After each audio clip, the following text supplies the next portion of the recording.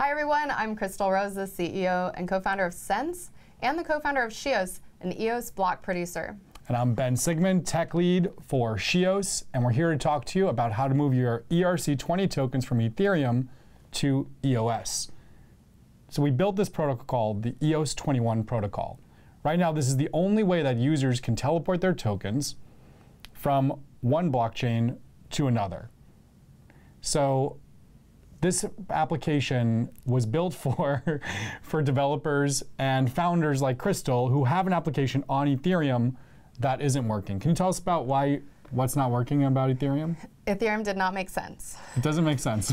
We started building Sense like many other founders did on Ethereum when doing the token sale, and we found that the application software had two fundamental problems. One is scalability, and two is the transaction fees were so high.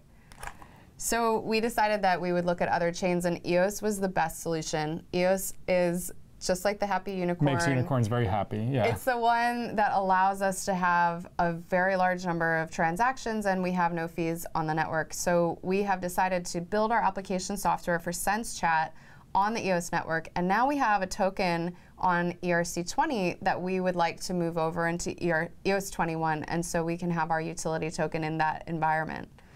Yeah, so when developers want to move their application, they also have to move their tokens across so the users can use the tokens that they paid for on another chain on the new chain. And EOS is the most performant blockchain. It's the most usable.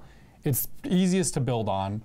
So there's a lot of good reasons that people are moving across. And now, yes, the unicorns will be very happy. And now there's the only way for users to be able to move their tokens to use the apps on the new chain is through EOS-21. It's the only way that's working right now. Because the users own their tokens in their wallet on Ethereum, they're going to also own them on EOS. The tokens will not leave their possession, essentially, in this method.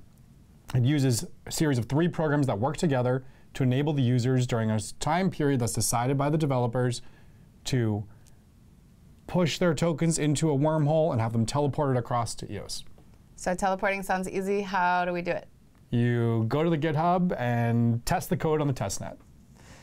And also, developers can contribute. Yeah, absolutely. You can go to GitHub, you can fork the code, you can contribute, you can build on other blockchains. Technically, EOS-21, by changing the black hole contract, can work on other blockchains as well, not just Ethereum. Cool. Yeah.